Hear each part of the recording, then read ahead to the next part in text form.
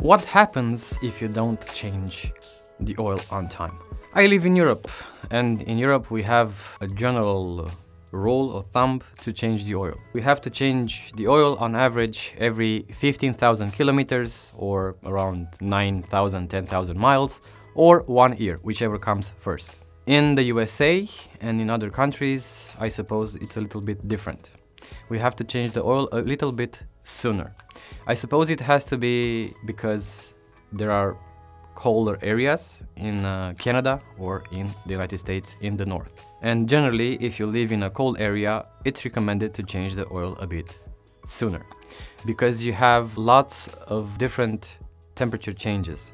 Like you have from 0 degrees Celsius to 100, where the engine runs optimally, or I suppose it has to do with the temperature changes. It's something to go from 0 to 100 degrees Celsius repeatedly, and it's a bit different to go from 30 to 40 degrees if it's a hot area to 100, 110 degrees Celsius. So if you want to have a healthy engine in the long run, you have to change the engine oil as soon as you can.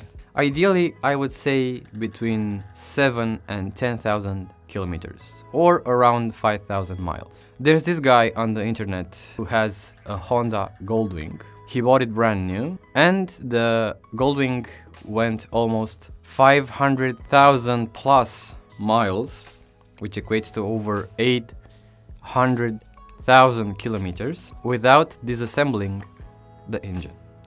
It's a naturally aspirated engine, doesn't have a turbo, it's a motorcycle engine.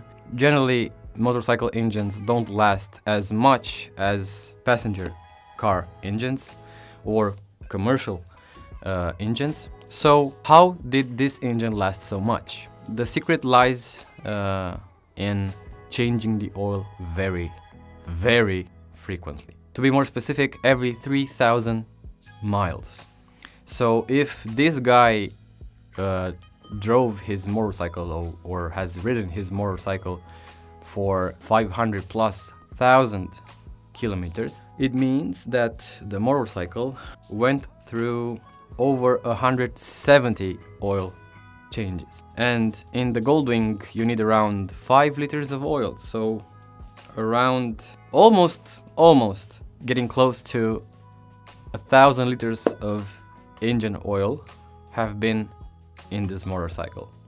So it's a bit amazing. The secret of having a healthy engine is to change the oil as frequently as you can, but without exaggerating. Like, you don't need to change the oil every 500 kilometers or every 1,000 kilometers because it's too much. But if you change the oil between 5 and 10,000 kilometers, it's ideal. What happens if you don't change the engine oil? Well, first thing, you will decrease the life expectancy, the lifespan of the engine.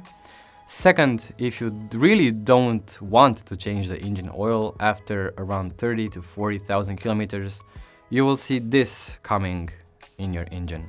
If you don't change the oil for over 30, 40,000 kilometers, you may see this stuff appear in your engine. This is basically melt plastic or melt up engine oil. Engine oil is made of petrol, oil, crude oil, and plastic is also made of crude oil. So basically you have some polymers, some tiny plastic molecules in your engine oil, in your synthetic engine oil, and if it wears and tears too much, at some point it melts and it becomes sticky and it sticks to your engine components. And at some point you will not have any lubrication and your engine blocks. It stops running. So basically the full lifespan of an oil is around 50,000 kilometers, 40 to 60, it depends. If you want to avoid such things, you need to change it before 20,000 kilometers, even if it's a long life engine oil. To be honest, the long life engine oil is okay as long as you drive it smooth and you don't expose your engine to a lot of wear and tear. If you want a healthy engine, change the oil as frequently as you can between the 5,000 and 10,000 mile range, or between 7 and 15,000 kilometers. And of course, use a high quality engine oil. If this information helps you, please give me a like, it helps the algorithm. Don't forget to subscribe, and I'll see you guys in the next episode.